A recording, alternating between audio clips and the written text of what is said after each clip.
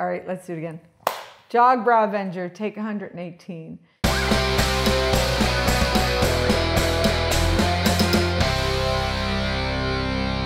Once upon a time, I had this alter ego that I came up with for myself, and I called her the Jog Bra Avenger. This is when my OCD was in high gear. I've gained and lost a lot of weight multiple times in my life, usually like in increments of 40 or 50 pounds. And it's taken me a long time to understand that, as with many areas of my life, I engaged in addictive behavior around food and exercise, and we'll save the details of that for another episode. But there was a long period in my life where I was super addicted to walking. I still walk every day, I walk all the time, but now I take leisurely strolls. I don't worry about burning calories or hitting X number of miles, except when I'm in London, then I like to try to do 12 miles a day or 14. But in general, I've kind of got it to an easy pace. But back in the day, I would put on my little lycra pants or shorts, and I would put on my jog bra, and I would just go zipping through the neighborhood. And being raised as both a catastrophizer, just thinking everything was the end of the world, and also being raised to like be a martyr, put everyone ahead of myself, that I needed to rescue the world. It's a pretty bad combination. So my joke / not joke about being the Jog Bra Avenger was like everywhere I'd walk, I would look for ways that I could help. Like, is there an injured squirrel on the ground? Is somebody crying? Like, what can I do? And it has taken me so long to really deeply understand that it is not my job to save the world. Just taking care of myself is enough.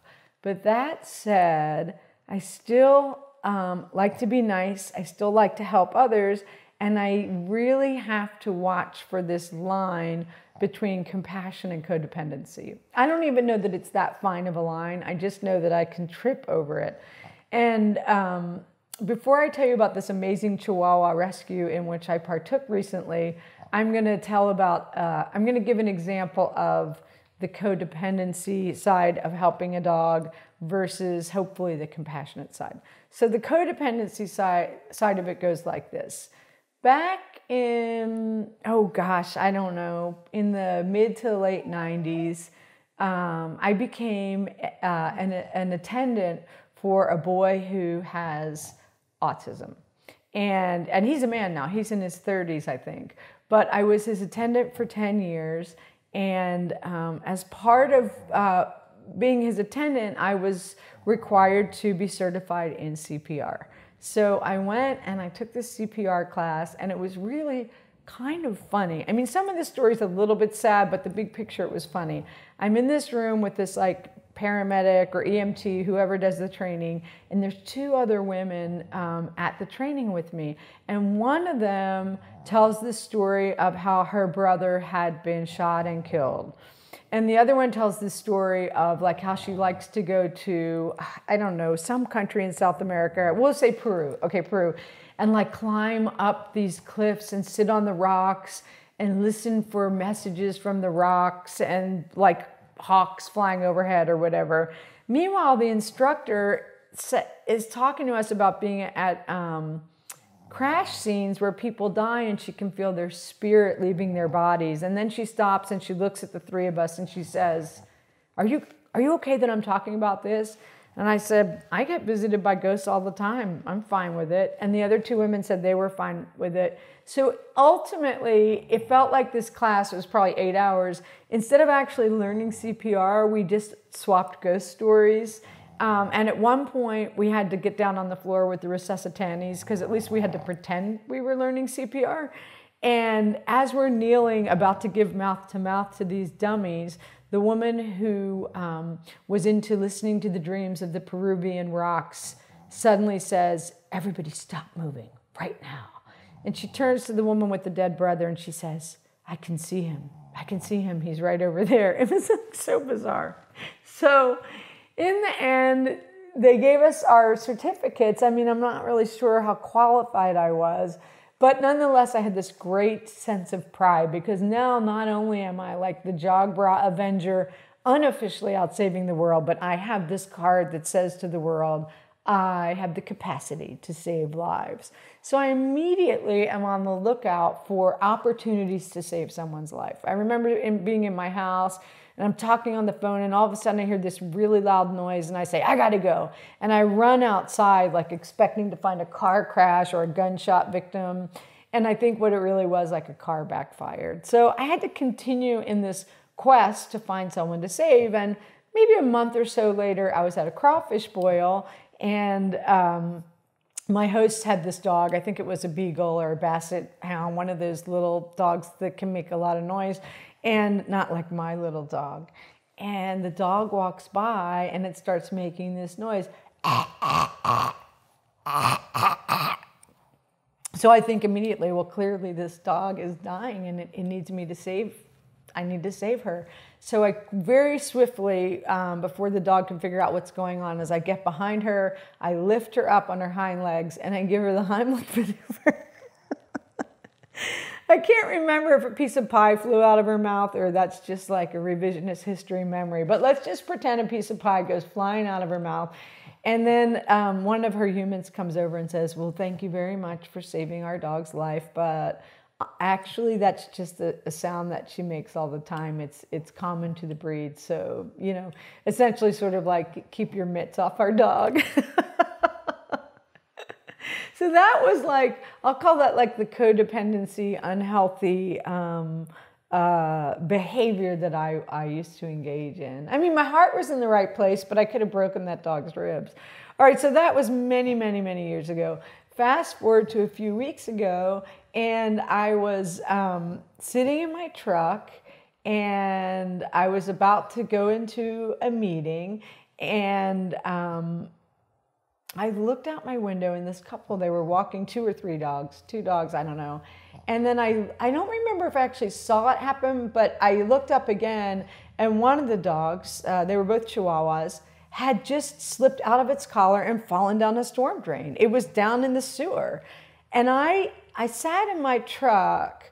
The old me would have like jumped out of my truck so fast I probably would have gotten run over by like an oncoming vehicle. But I really run everything these days through these steps that I learned in recovery. And I thought, like, do I want to get involved? How involved do I want to get? Of course, this other part of me is going into panic mode for these people. I have a lot of dogs. I love animals.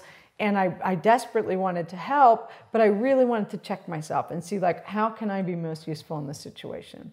So after collecting myself, I get out of the car, I cross the street, and I reassure the woman, do I know everything's going to be okay? I do not. So am I potentially lying to her? Maybe. But of course, she's in a big panic. It's totally understandable.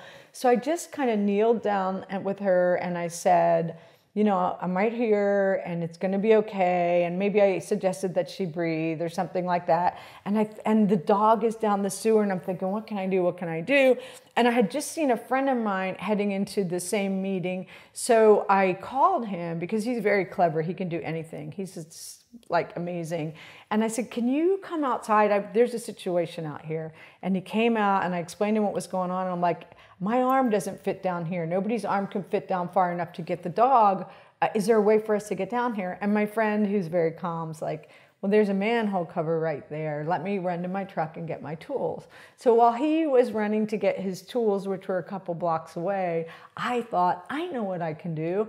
And I went back over to my truck and I pulled out a canvas tote bag and the belt from a bathrobe, because I carry so much stuff in my truck that if like I landed in a ditch, I could easily survive for weeks with like ketchup packets and books. And, you know, I usually have at least 2 bathrobes. And I mean, I just carry lots and lots of stuff. People make fun of me, but it comes in handy. So I tied the bathrobe belt to the canvas bag, and then I filled the canvas bag with dog treats because I always carry dog treats with me.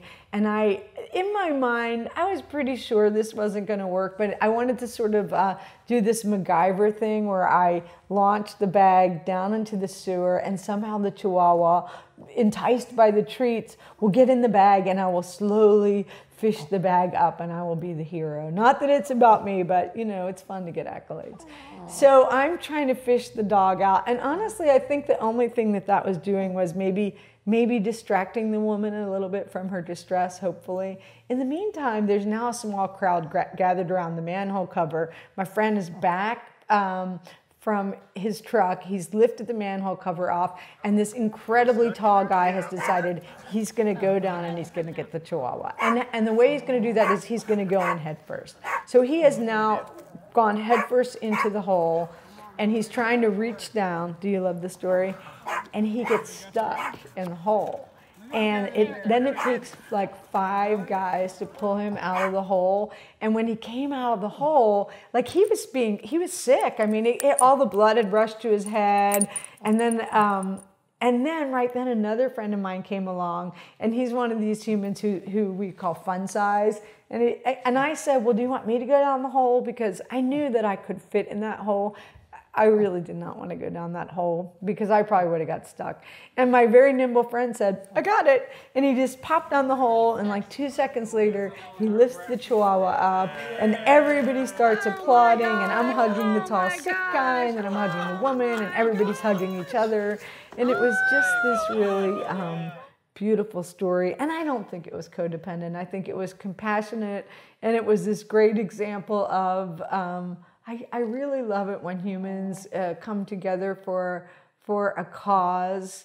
And to me, the smaller, the better. And what I mean by that is I used to be like super political and go to these big protests and, you know, just take on these big, big causes. And these days I really enjoy this idea of like my corner of the world, like what's happening right in front of me. How can I be helpful or kind? Maybe I can be helpful and kind by just minding my own business, not giving the Heimlich maneuver to a dog that doesn't need it. And I'm still kind of sorting all this stuff out, but I'm having lots and lots of fun with it. Right, Popo?